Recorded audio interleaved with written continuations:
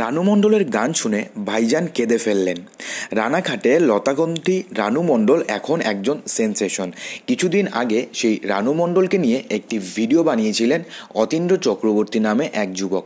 সেই ভিডিও মুহূর্তের মধ্যে ভাইরাল হয়ে যায় এবং সেই ভাইরাল হওয়ার পরে কিন্তু একটি রিয়ালিটি শোতে গান গাইতে গিয়েছিলেন রানু মণ্ডল। সেই রিয়ালিটি শোতে হিমেশ রেশমিয়া রানু মণ্ডলকে তার পরবর্তী ফিল্ম হ্যাপি হার্ডি অ্যান্ড হিরের জন্য একটি গান করার জন্য তাকে অনুরোধ করেন এবং সেই কথা মতন হিমেশ রেশমিয়ার জন্য একটি গান রানু মণ্ডল। ইদানিং তিনি হিমেশ রেশমিয়ার জন্য আরও একটি গান গেয়েছেন, যেই গানটি ইতিমধ্যে ভাইরাল হয়ে গেছে।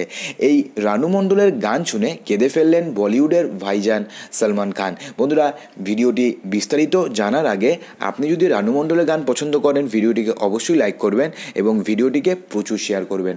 আর রানুদি কার কণ্ঠে গান অবশ্যই ভিডিওর কমেন্ট বক্সে জানাতে ভুলবেন না। তো বন্ধুরা, চলুন ভিডিওটি শুরু করি। তার স্বপ্নের উড়ান দিয়ে তাকে নিয়ে গেছে স্বপ্নের শহর মুম্বাইতে। সেখানে গিয়ে তিনি হিমেশের সুরে গানও করেছেন।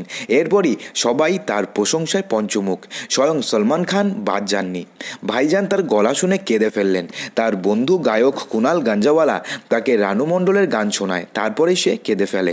রানু মণ্ডল বিগ বসেও ডাক পেয়েছেন, সাথে সলমান খানের দাবাংয়ে প্লেব্যাক করার সুযোগ পেয়েছেন তিনি। সলমান খান সবসময় এমন প্রতিবাদের সাহায্যের হাত বাড়িয়ে দেয়, এবারও তার অন্যথা হয়নি। তিনি রানু মণ্ডলকে নাকি 55 লাখ টাকার একটি ফ্ল্যাট উপহার দিয়েছেন, যাতে তিনি মুম্বাইতে ঠিকঠাক করে থাকতে পারেন। সলমান খান নাকি হিমেশকে তার পারিশ্রমিক বাড়িয়ে দেওয়ার কথা বলেছেন, তাই হিমেশই নাকি তাকে ওই গানের জন্য 6 থেকে 7 লক্ষ টাকা দিয়েছে।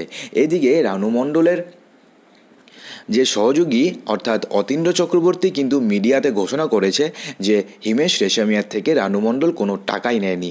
আর সলমান খান যে 55 লক্ষ টাকার একটি ফ্ল্যাট রানু মণ্ডলকে গিফট দিয়েছে বলে একটা কথা রটছে, সেটাও সত্য নয়। কারণ রানু মণ্ডলের কাছে আর এখনও 5 টাকাও নেই। 55 লক্ষ টাকা তো অনেক দূরের ব্যাপার। তো বন্ধুরা, আসল ঘটনাটি কেউ জানে না। আপনারা কি মনে করেন যে সলমান খান কি আদৌ 55 লাখ টাকার কোনো ফ্ল্যাট রানু মণ্ডলকে দিয়েছে? আর হিমেশ রেশমিয়া কি একটি গানের জন্য 5 থেকে 6 লক্ষ টাকা, যেটা সাধারণত বড় সিঙ্গারদের জন্য দেওয়া হয়, সেটা কি দিয়েছে? অবশ্যই আপনাদের মূল্যবান বক্তব্য ভিডিওর কমেন্ট বক্সে জানাবেন। আর ভিডিওটি ভালো লাগলে লাইক করবেন, শেয়ার করবেন, চ্যানেলটিকে অবশ্যই সাবস্ক্রাইব করবেন।